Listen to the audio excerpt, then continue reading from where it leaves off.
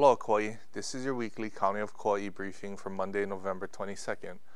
All adult COVID-19 vaccine recipients are now eligible for booster shots. With the federal government's approval last week, all adults age 18 and older who completed their primary vaccinations are eligible for boosters. For more, we turn to Dr. Janet Behrman, Kauai District Health Officer. Thanks, Mayor. If you're 18 or older, please get a booster if you want more protection. A booster dose can help ensure a safe and healthy holiday season. It's especially important to get a booster if you are at higher risk, if you're 50 years of age or older, have underlying health conditions, or live or work in a high-risk environment.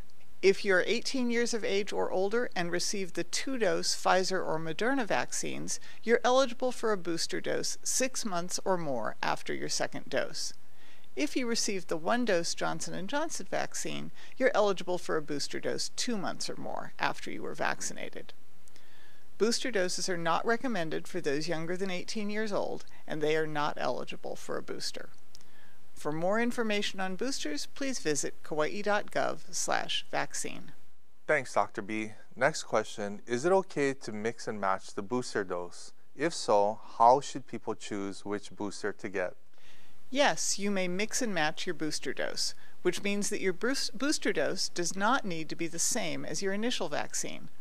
Some of the things you might consider are what's most convenient for you.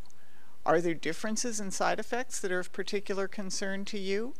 And what does your own healthcare provider recommend? Whichever product you choose, your immunity will be boosted. All available vaccines are safe, effective, and free. Do people need a booster dose to be considered fully vaccinated for things like travel or getting into events? Not at this time in the United States. People are considered fully vaccinated when it has been 2 weeks or more since they completed their initial vaccinations. Booster doses are not needed to be considered fully vaccinated, even if you're eligible. Note that for international travel, there may be different requirements. Thanks, Dr. B. I already got my booster shot to protect myself, my ohana, and our team here at the county. Now for the latest on our daily case count, here is Kauai Deputy District Health Officer Lauren Guest. Thanks, Mayor. Our case count remains elevated and nearly a dozen Kauai residents are currently hospitalized. Thankfully, the count is stable and a number of cases are related to known clusters. Over the past week, our average daily case count was 15. Today, the Kauai District Health Office is reporting 16 new cases of COVID-19. Today's cases are all residents, 7 are children, and 9 are adults. One of the cases is related to mainland travel. The remaining 15 cases are considered community-acquired. 12 of the community-acquired infections are close contacts of a previously announced case or are tied to an active cluster. The remaining 3 cases have no known source of infection. Today's cases bring the number of active cases to 105, with 11 hospitalized and 3,076 cumulative cases. Since the beginning of the pandemic, Kauai has had 12 fatalities.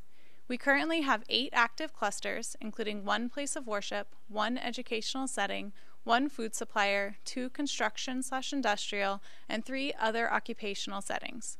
We encourage parents of children aged 5 and older who are not yet vaccinated to consider starting their vaccination now before the holidays. The Pfizer pediatric vaccine protects your child and reduces the likelihood they'll transmit the virus to family and friends. It's free and it's available at clinics around the island this week.